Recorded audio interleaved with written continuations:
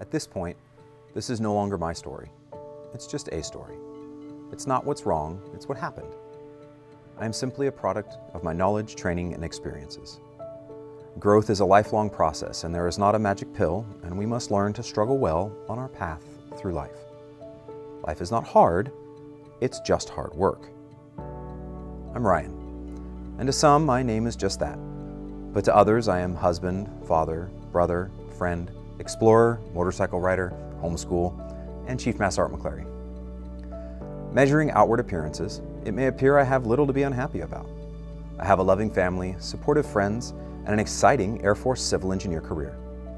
Yet I struggle with anxiety, depression, and suicide. For years, I thought these resulted from a moral failing or a brain disease.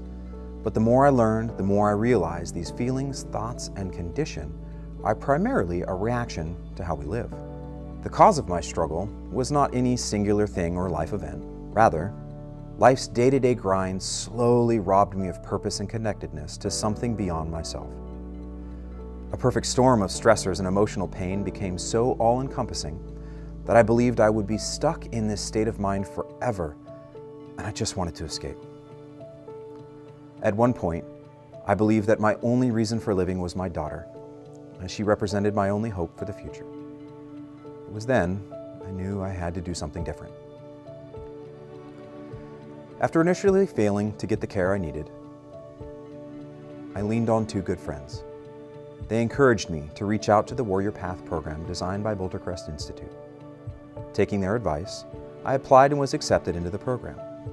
Then, I reached out to my commander for help with work-related issues and to support my program attendance.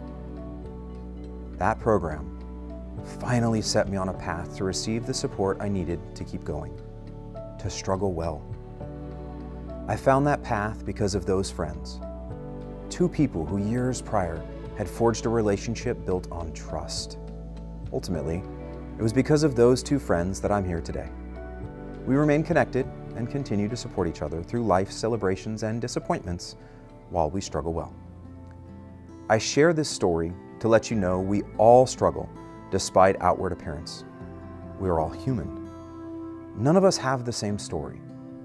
While some struggle with mental health challenges like I do, all of us struggle in our own way. We must do more than talk to build hope. We must connect with those around us to build trust. I encourage all airmen, from the Director of Civil Engineers to the most recent technical training graduate, to lead with vulnerability and create relationships based on honesty with empathy for your fellow travelers. Our honesty of past struggles demonstrates humanity, not weakness, and will build trust with each audience. At our core, we all want the same thing, to be seen, heard, and valued.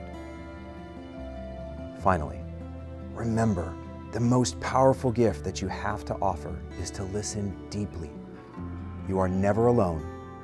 We are all in this together.